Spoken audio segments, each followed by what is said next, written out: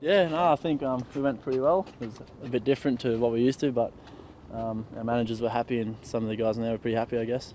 Very good. Were you nervous?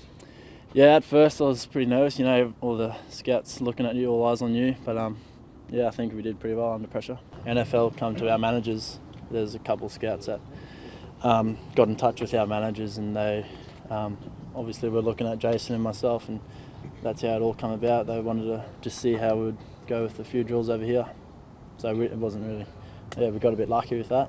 To come over here and challenge ourselves as athletes is probably the main one for us. You know, with trying to test ourselves as best as we can and try and compare ourselves to American athletes. And you know, they're like the pinnacle at the moment at being, you know, athletically, their athleticism and you know, just the skill set they have, you know, is just phenomenal. So for me and Val to come over here and compare ourselves and, you know, to see where we are as athletes is probably the main one. Most of the scouts that were here were veteran guys that understood that these guys have not only never done these drills, but they didn't train for the drills. So typically when we go conduct a pro day, whether it's either at the combine or at the universities, these players have been training for this for 6, 8, 10 weeks. And we knew that these players were coming off of 6 weeks of playing rugby, so obviously very different. You know, we actually even kind of laughed on the vertical jump.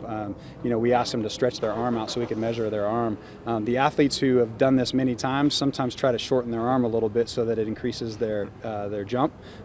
These poor guys didn't even know well enough to do, you know, to try to cheat. So to their credit.